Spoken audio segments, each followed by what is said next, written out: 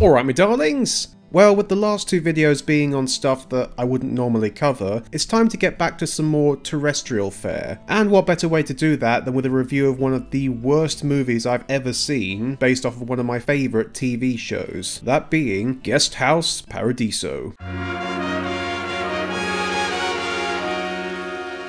One of the worst movies you've seen? Surely you've seen worse than this. Well, yes I have, but that's a video for another day. But, as per usual, it's time to go into the history. Let me just say this plainly and for the record. I love Bottom. I bet you do. Not that sort of Bottom, you filth wizard. It's one of my all-time favourite shows, as you can probably tell with the abundance of clips I've used in my reviews over the years. But I'm sure many of you aren't aware of the show, and if you are, you're completely insane! But I'll give you the lowdown anyway for all of you non-sad wankers out there. Bottom is the brainchild of Rick Mayall and Adrian Edmondson, a comedic double act who met in Manchester University and got their start in an underground comedy club called The Comedy Store, which is what can be considered the British equivalent of the Groundlings, which is where a lot of Saturday Night Live alumni got their start. And much like the Groundlings, the Comedy Store was the launching pad for various comedians that would be pivotal in shaping the British comedy scene for the next decade, such as Jennifer Saunders, Dawn French, Nigel Planer, Alexi Syle and Ben Elton, all of whom would be major influences on shaping how the adult comedy circuit in the UK within the 80s was formed, and the apex of this evolution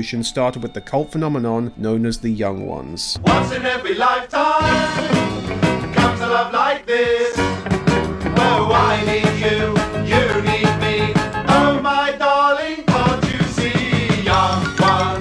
Which is only natural because a lot of its creators had only just finished experiencing what university life was like a few years prior. The show starred Rick, Ade, Nigel and Alexi, alongside Christopher Ryan, in a very OTT pastiche of university student life, and was written by Ben Elton. Despite how big of a cult hit it was, Young Ones has not aged particularly well. It's a bit too surreal, a lot of the jokes aren't great, and the actors hadn't quite perfected their talents as comedic players just yet. It's still a fun show, and in all honesty, Rick's character as an uber PC, pseudo-rebellious, childish, thin-skinned fuckwit is something that has aged tremendously well with the world we're in now. Neil, are these lentils South African? You bastard! You complete and utter bastard! Why didn't you just go out and become a policeman? Had he still been around now, he could have easily become a writer for Vice. There's no doubt about that. After the show went on for 2 seasons, Ade, Rick, Ben and Nigel would reunite for a follow-up show called Filthy Rich and Cat Flap, which, like the Young Ones, was reflective of how the trio's life was like at that point, as it was all about being in show business. Sadly, this one was not a big hit, only lasting a single season, and Ben Elton then left the gang to hang out with some more toffs and goths that he began to mingle with, and went off more in his own direction. Said direction eventually culminating in him becoming an unfunny stand-up comedian. Stop laughing! Imagine you're watching Ben Elton or something. But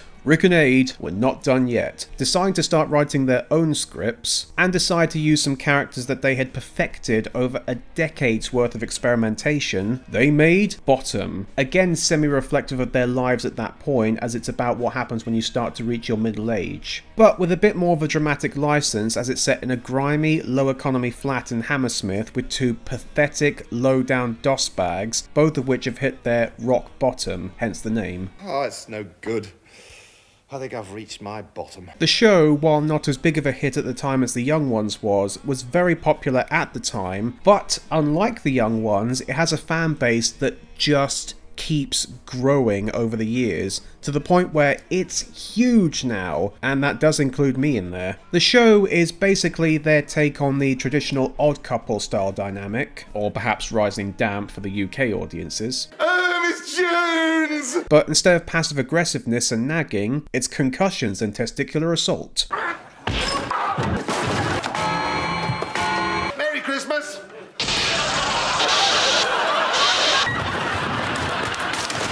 Now that was a particularly nasty fall. A dynamic that I'm glad that we don't employ, Huck. All the best, I'd say. I mean, I have no intention of going near your genitals. Hurrah for that. Richie, played by Rick, is the mother-like figure, being the one who is in charge of the flat and responsible for keeping Eddie alive through his rampant hedonism, though he's by no means stable, being borderline psychotic, overly controlling, ridiculously narcissistic, and incredibly out of touch with society. 10 years I was fighting in the Falklands.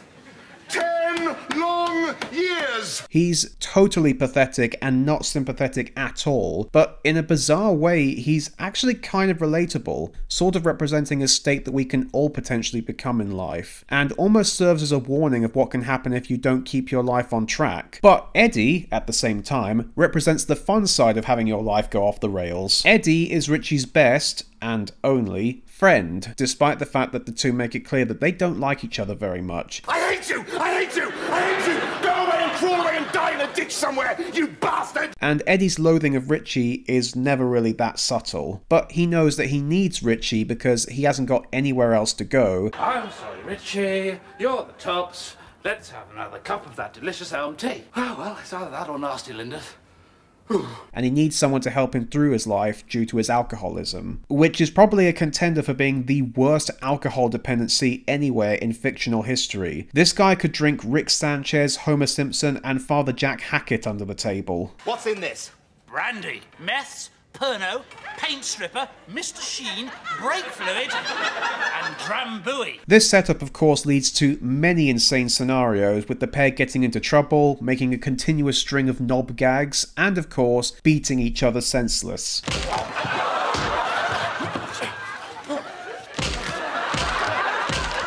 Slapstick at its finest. Despite the abuse they go through, and even getting killed in some episodes, the pair are always ready to return for more abuse, making this show one of the closest things to a real-life cartoon that you could get. Which, with the almost non-existent budget that this show got assigned to it, that's really impressive. The show lasted 3 seasons, with a 4th planned but never materialised. But the pair weren't done yet, as they hit the stage with 5 live shows running from 1995 to 2003, all lasting around an hour and 45 minutes, which, given how, if you watch the bloopers of the TV series, how much these guys would mess up their lines if they were longer than 15 words. Oh, we're having an evening of culture and poetry and chess, you know, while you're sitting there vegetating in front of Emmerdale Farm. What's happened, by the way? Has Moss, oh, who the fuck is Moss? Is also really rather impressive, though that doesn't mean that these shows were flawless. You know my great watch gag? Yes? I've forgotten to put my watch on. Fuck! Shut up and watch the play, right? You leave me alone, we're never gonna get out of South fucking Hampton. There was a little mistake there, wasn't there? Did you spot it? In fact, the bloopers, much like Dick and Dumb and the Bungalow, almost became a part of the show itself and made these shows just as, if not more entertaining than the TV series. No, nothing. Increase the voltage. Yes, by all means. Increase the voltage. In fact, nurse. Yes, what is that? Increase it voltage to 450 volts. Even if some of the later ones did fall short a little bit. Oh, and boy, didn't the audience in the last one make that clear. Small sherry, please, barmaid. What a marvellous pair of breasts you've got. Eddie. After the final live show, Rick and Ade remained close friends, but decided to work more separately from then on. And thank God the internet wasn't what it was like now back then, because there would have been so many people trying to make false drama out of the idea of them potentially splitting up. Could you imagine the outrage if I suddenly stopped being in the show? Well, I'd still be here. Yeah, have the unfunny one still around, that'll work. Perhaps we should start a more bottom-style relationship. I'll get the cricket bat. Rick stayed true to his comedic roots, and while sadly his performance as Peeves the Poltergeist in the first Harry Potter movie now remains on the cutting room floor and is yet to be seen, he did make several appearances in other kids' media and pursued a career more in voice acting with things such as Valiant, King Arthur's Disasters, Shoebox Zoo, and finding a surprising affinity for retelling fairy tales. One particular example playing Toad of Toad Hall in an animated version of Wind in the Willows, where he actually won an Emmy for it. But he wasn't totally gone from our screens, as he did appear in a few more Comic Strip Presents specials and playing Greg Davis's fictional dad in the series Man Down, before tragically passing away from a heart attack in 2014. Ade, however, decided to go in a more different direction with his career, pursuing music and drama, in particular medical dramas, such as Holby City, Doctors and Nurses. He even had a very memorable role as a semi-reoccurring character with cancer in the popular soap opera EastEnders. And he got to be an extra in The Last Jedi, which apparently came about because the director is a big fan of Bottom. If only Rick was still alive, I'd have loved to have seen them play a more violent version of C-3PO and R2-D2, only instead of C-3PO lightly tapping R2 on the head, he stabs him with an umbrella. But of course, they didn't quite finish with Bottom yet, as when they entered the next century, the pair had plans to make Bottom even bigger and brasher as it went on. Sadly, when they reached that point, the series seemed to run out of steam. The last truly great thing they did with the series was the third live show, Hooligans Island, which was the first Bottom experiment to experiment with placing the boys in a different environment than their flat in Hammersmith, which they clearly felt was a good way to help shake up the formula, as they did the same thing with the movie, this time having them be the managers of a dodgy hotel. Oh, it's not like that's ever been done before in a British comedy, right? Now here's where the first problem with the film arises. First off, the previous effort had a location that worked and made sense. Having two morons stuck on a desert island has a lot of comedic potential, and while it has been done before, seeing a more adult and rude take on it worked really well, and they really took advantage of the location in that regard. But a hotel? Don't get me wrong, it does have a lot of potential and has also worked in the past, but one of the best things about Bottom is how the two are unrepentantly scuzzy and lack any sort of responsibility whatsoever. When you add a sense of responsibility to their characters, in this case having to run a hotel, it makes it feel very different and makes the characters feel different as well, which I'll get into later. But enough with the history, let's get into the movie itself, and I want to say this movie does have some bits that might be a bit disturbing for more sensitive viewers, so be warned as we dive in head first to Guest House Paradiso. So, the plot. There's a plot! Yes! Oh, fuck! Richie and Eddie have somehow become managers of a hotel somewhere right on the edge of the Isle of Wight. Perfect choice of location there. Everywhere in the Isle of Wight feels like a shitty hotel. Now, on that, I wholeheartedly agree. As you'd imagine, they're not doing too well with it, only having one regular guest who's so senile and oblivious she probably thinks the hotel is her own private manor. But they do get a few guests, such as a honeymooning couple, of which the husband is played by the great Bill Nye, and Simon Pegg in his first theatrical appearance. Frankly, I think he'd be more apt to fight zombies after staying here. At least they're slightly more accommodating than these two. I've had it checked by lawyers, and it's a thoroughly watertight sea view, so don't try anything funny. I'd also love to think that this is where Simon met some of these actors and became friends with them, since both Bill Nye and Liz's actor Kate Ashfield appear in this and Shaun of the Dead. Such an odd coincidence. The movie then goes from beat to beat about the two of them trying to help keep the hotel afloat or just generally managing it, whilst also trying to work out their own personal differences, which, quite frankly, they've never really been able to fix. Maybe these two would benefit from a counsellor or something. Maybe we should too. But as you'd imagine, the hotel has a lot of problems to contend with, such as the chef abandoning the hotel and taking all the food with him, a runaway Hollywood starlet running from her abusive fiancé, and running with a nuclear power plant that just happens to live right next door to their hotel. So on paper, this sounds like it could work as a Bottom movie, so why doesn't it work? Well, like I said before, a big part is how the characters don't feel like the ones we had in the TV series. The fact that Richie and Eddie have different last names makes it seem like they're trying to make it more of its own thing. Look, Mr. Twat, it's pronounced Thwaite. Which is possibly why the Bottom name wasn't attached to the title, but they clearly want to have them seem like they're the characters from the TV series, and also make it clear that this is the same world with past actors turning up in it, which makes me think that they probably would have been better if they scrapped any connection to Bottom and just made this movie its own individual thing, because now we're constantly going to keep comparing it to the show, since we know that these are supposed to be the same characters and it's really distracting. And it would have given them more freedom to experiment and go further with the idea of this movie rather than feeling like a failed attempt to bring a great TV series to the big screen, which, let's face it, has almost never worked for British sitcoms. So, as a result, one of the major problems of this movie is how the way Richie and Eddie are portrayed. Eddie's an idiot, which is weird because he always seemed like the voice of reason and logic in the TV series, despite being drunk a lot, but here he seems completely inept and unable to do anything himself. Here's the order, now copy that and cook it. But it'll taste all papery. Which, to be fair, that was part of his character in the show, but he wasn't as empty-headed or useless as he is here. And as for Richie, well, he's a total arsehole. Just do it, or I'll pop these, okay?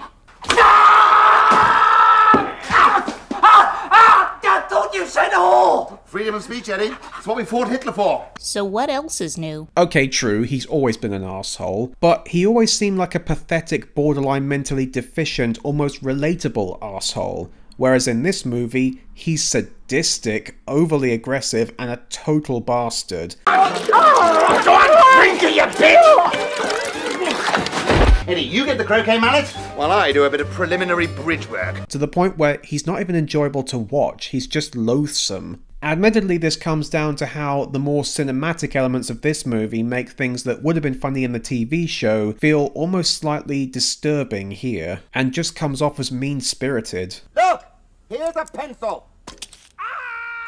The first fault is the lack of a laugh track, which, to be fair, that would have been odd for a theatrical release, but still, it's odd to see Bottom without one. But the big issue is in the overwrought cinematography. The sitcom camera setup that was in the series and stage shows gave it more of a feel of being a cartoon-style world with cartoon-style physics and logic, but as soon as you break that 180-degree rule, it makes things feel more real, which is definitely something that doesn't play to Bottom's strengths. Plus the overly tight close-ups of the injuries, the bone-crunchingly realistic sound effects.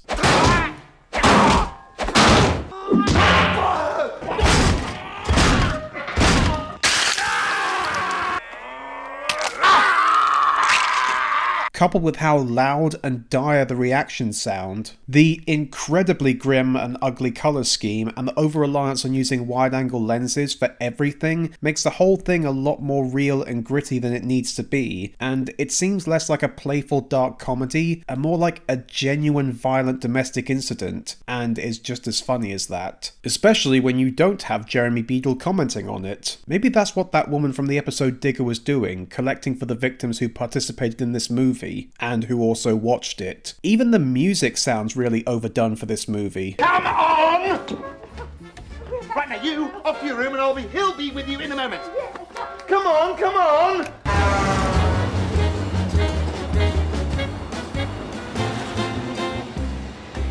I really miss Aid's jazz sax. Why couldn't we have more of that in this movie? That's not to say that there aren't any funny moments here. There are a lot of funny moments, but they're not as consistent as they were in the show. Plus, again, with the lack of a laugh track, it just makes it seem more awkward than funny, especially when Richie and Eddie are still using the same timing techniques that they would normally do in the show, which worked there because of the laugh track, but here it seems more like they're confused waiting for somebody to laugh at them. Oh no, but I gave you 5 years in advance last week. Oh, yes.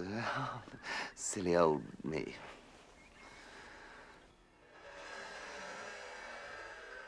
And nowhere does the darker tone and style become more of an issue than the big climax of the movie, the vomit scene. The what scene? Oh yeah, be prepared for this. This scene freaked the hell out of me when I was a kid, and I didn't get over it for the rest of the year, genuinely. So talking about this scene is going to be a bit tough, let alone watching it, but I think in this case, the actions speak louder than the words.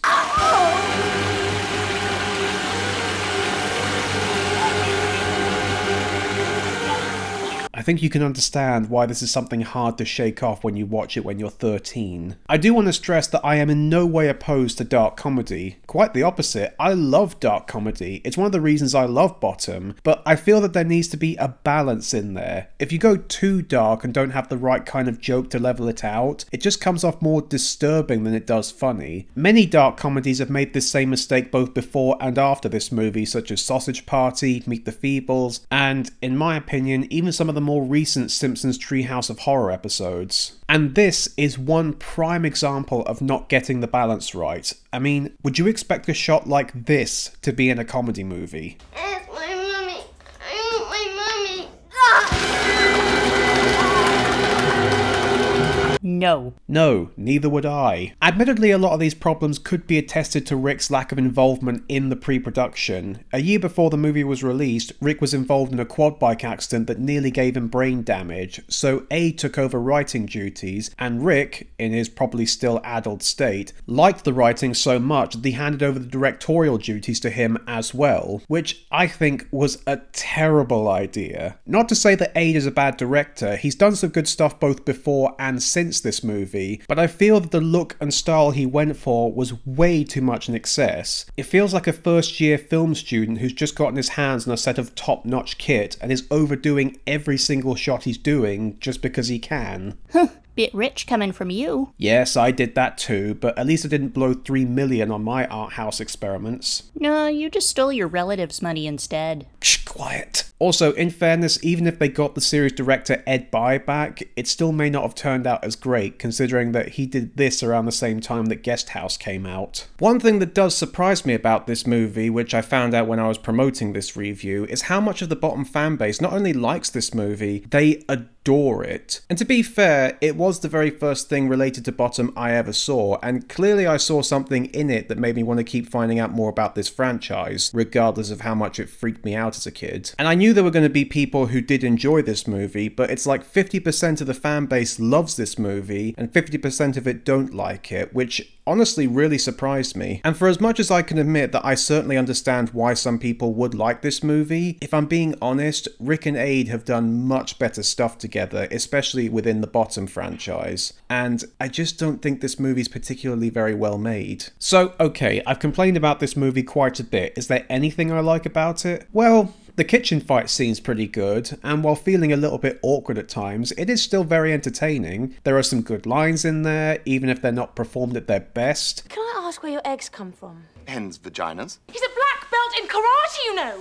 More like a pink belt in hanging about gentlemen's lavatories on Hampstead Heath. One boiled... Damn! Phoebe! One boiled... Oh, forget the Phoebe! Look! One boiled egg! Oh, God! Oh, come on, Richie. It's not that bad. Yes, it is. I just trapped the tip of my penis in the till drawer. Some of the guest actors are entertaining, like Bill Nye and Fenella Fielding, but sadly Simon Pegg isn't as good as you'd expect him to be. Times are hard, and this is the cheapest hotel in Britain, so we're just gonna have to make the best of it, aren't we?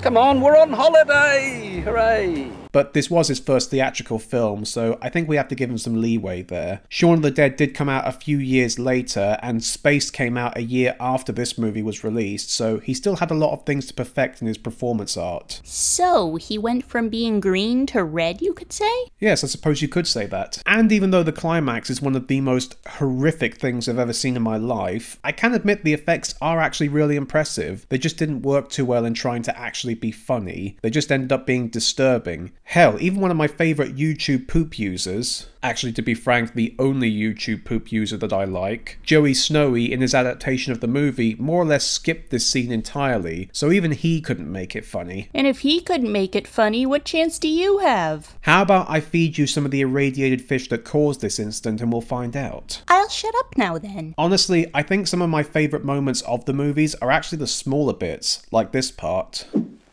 Excuse me one moment. I love that, not only because of its brilliant delivery, and it's timed perfectly, but it's all the more impressive in how it was shot. See, those were real meat hooks, and in order to make sure Adrian wasn't hurt in the process, they actually shot the scene backwards, so he's actually saying that line in reverse in real time. So the fact that his delivery was so good, it's actually pretty unbelievable. Now, there's something that inevitably always comes back to the discussion of this movie, and that's how it compares to Rick's other most infamous movie, Drop Dead Fred, which, I will admit, it's not a very good movie, but having seen it again recently, I'll admit that it's actually better than I remember it being, and Rick's performance can be entertaining sometimes, though it is more annoying than normal. The panties! No panties! And since there's no Vivian or Eddie to beat the shit out of him and shut him up, or any self-depreciating gags to offset the annoyance, it really makes the movie a chore to sit through. Though I will admit that one of Rick's best performances comes from the part where he gets serious near the end of the movie, which he does amazingly well. So, goodbye. which is more than can be said for any of his performances in this movie. Oh, well, he could be anywhere.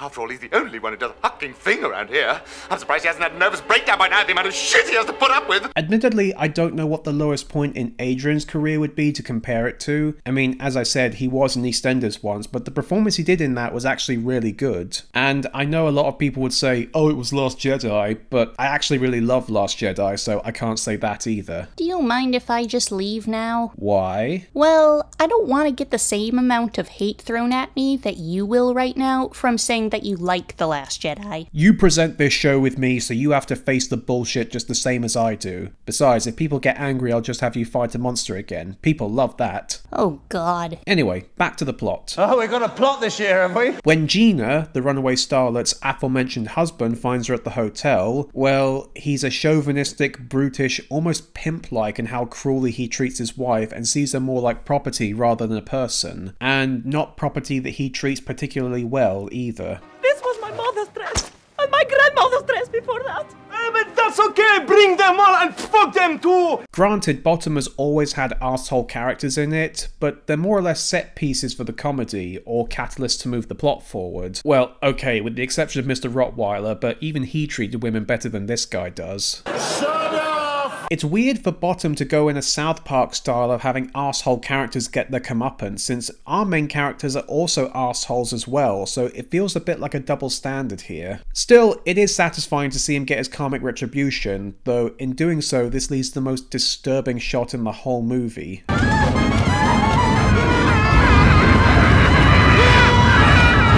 Holy shit, this is supposed to be a comedy? I've seen horror movies less disturbing than this. When do you watch horror movies? I use your Shudder membership. After the big fallout, quite literally in this case because it involves radiation.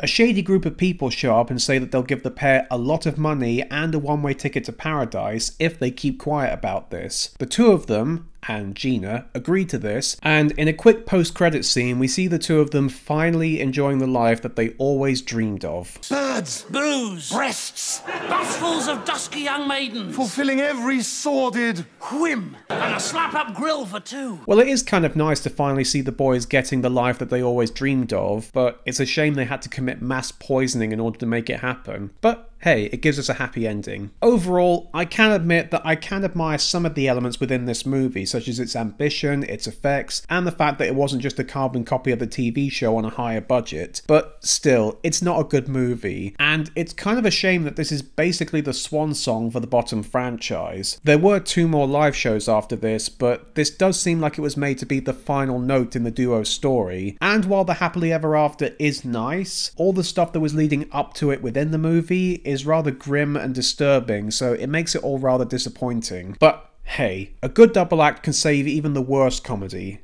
Isn't that right, Huck? Huck? I will finally get my revenge!